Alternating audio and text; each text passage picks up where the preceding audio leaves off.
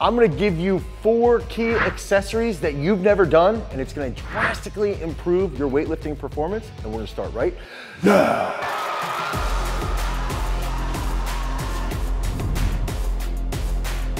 Okay, your jerks suck. You're pressing everything out. You're really wobbly overhead. Maybe you cleaned 205 kilos at the American Open back in 2017 and you can't actually lock out your jerk. Okay, so what we're gonna do, that first exercise is going to be a kneeling PA press. So I love this movement for coordinating that upper back, that drive from the hips, having just good dynamic trunk control. So you can use this with a barbell or with dumbbells. And I like to do, say, 5 sets of 7 to 9 to really blow up your shoulder strength and your stability overhead, and try to squeeze your glutes at the top and hold that position. Okay, here, it's just gonna be an absolutely phenomenal exercise that you can use to drive your jerk. Now, some of the big factors here, when we're looking at kneeling accessories have a special place in my heart, okay? No one else does them. If you see someone else doing kneeling accessories, they stole them from Garage Strength Weightlifting. Okay, do this on a day 3, when you've got about 2 days recovery before you get into that big Friday. We're gonna try and lift really heavy. But again, do 5 sets of 7. Typically, I would recommend doing this during the exposure phase with dumbbells. Then after the exposure phase, you get into that comprehension phase and you switch over to using barbells. And if you're still struggling with that dip and drive on your jerk, you can then continue to build into the ascension phase with the PA press. So weightlifters, what are we trying to focus on, right? We're looking at snatch technique, okay? So we need to improve our snatch positions. We need to have the strength to hold those specific positions. And that's where all these specific accessories are gonna come into play, is that if we can understand snatch technique and we can understand the turnover, we can understand punching and catching at the top and being stable in that catch position, that's gonna help us when we pull the bar to here to get under as quickly as possible. Same thing when we're looking at the clean and jerk. Okay, if we're cleaning and we have good hip extension, that good hip extension then leads to a better position. If we have an upright trunk and we're not leaning back too much, that's gonna help us get into that better position in the catch of the clean. And then in turn, that proper dip and drive has to be vertical. If it's vertical, then we can move our body around the bar. Instead of thinking moving the bar for our body, we're gonna think just stay as linear as possible, move the body under the bar when we're getting that split position or if we're a power jerker. And we need to focus on improving our strength in our shoulder, improving our strength in our rhomboids, improving our tricep strength. Those are all areas that we need to look at when we drastically want to improve our performance. Now, the second key exercise that we're going to do from a kneeling position is going to involve our sweet Garage Strength straps. Okay, so we want to get into this position. We're going to load up our straps. And I would recommend using the Garage Strength pad. This is our single leg pad. It's especially created for single leg squats and for accessories like this. Got a perfect density to protect the knees, so you can do crazy variations like this and actually become a really great weightlifter. So the horse snatch pole was something that we used to contribute to Jacob Horse snatching 145 kilos at 73K body weight, which is unbelievably strong, okay? One of the best pound for pound snatches in the history of the United States. And Jake did that in 2022 national championships when he won the national title, beating a dude who got popped by like 60 kilos, which is sort of funny. But let's get back to this.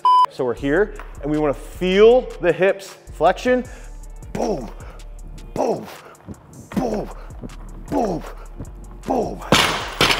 Oh. Now, you get into a rhythm and you start to learn extension, pull with the upper body. Flexion, extension, rhythm, rhythm, okay? And this is gonna help you extend, pull a little bit with that upper body, feel the rear delts, feel the medial delt, feel the upper back, the traps work, okay? Come back, boom. So we're gonna actually train our hip extension and our glutes and our quads and our hamstrings along rapid fire with our traps. You can do this again. I would typically recommend start lighter during your exposure phase, get into the comprehension phase, push it a little bit more with the weight. And if you're still struggling on the pull, on the turnover, and I would recommend doing this probably on day 3 or day 4, you need to have at least 2 days rest so the shoulders can recover, you feel nice and strong. Now, let's get in that third sweet kneeling accessory that you've never done. Okay, the next exercise is gonna help with those press outs. What usually is the issue with press outs? Tricep strength and shoulder stability. If we put ourselves in an overhead position and we can train that over a long period of time, over a long duration. That's gonna help with that durational strength characteristic. If we can lengthen the hell out of our triceps, that's gonna lead to greater recruitment. And there's a lot of research lately that has come out that even doing overhead tricep extensions, overhead cable extensions, has a greater motor unit recruitment in the triceps. That's gonna help improve our ability to lock out faster.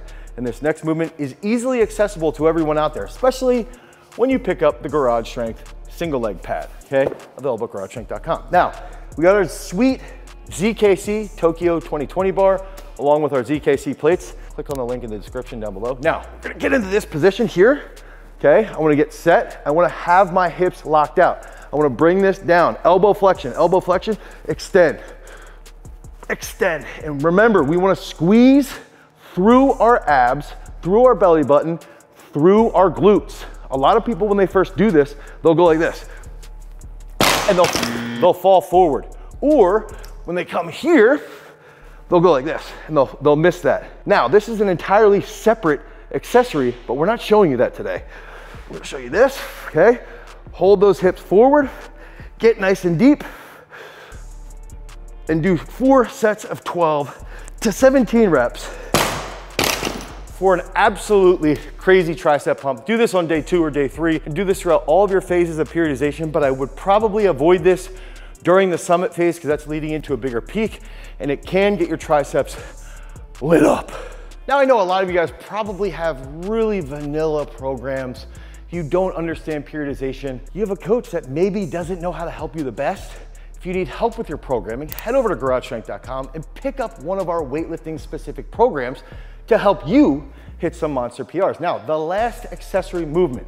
This is an accessory that I actually stole from Brian Seacrest, one of my closest friends in weightlifting, one of my closest friends in general, and one of the best weightlifting coaches in the entire country. And we actually talked about doing this movement and helping with a power clean, helping with a power snatch, leading to better rates of coordination, improving hip extension, and even movement patterns. And I'm gonna add a little thing in here that Brian didn't tell me about. Okay, so this is going to be a kneeling jump. Now, I'm gonna be here, and I wanna load, here, boom, okay? Quickly, quickly, quickly. Here, boom, okay? Boom. Now, notice, my feet are like this, okay? This is cheating. Put your feet here, toes up, or the top of your toes are gonna be facing the ground, okay? And we wanna focus on really rapid hip extension. Now, the secret is that I wanna catch my feet in the same position where I actually will catch a power clean or a power snatch. If I'm a little bit taller, I'm gonna have my Garage Strength pad horizontal here. So I can go here, boom, okay? And I wanna get my feet outside.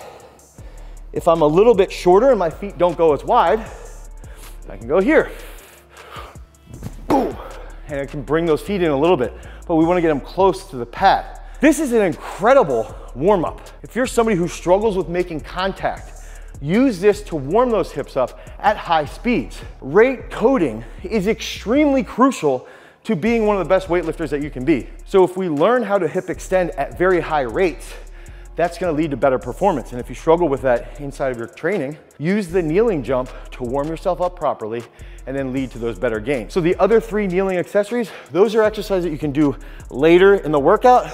This kneeling jump you can do in the beginning of the workout to potentiate everything. And again, if you guys need help with your programming, head over to garagestrength.com. You can pick up one of our weightlifting specific programs, because remember, freaks, if you guys wanna become a champion, you wanna medal at Worlds like Haley Reichert, you've always gotta cultivate your power. Peace.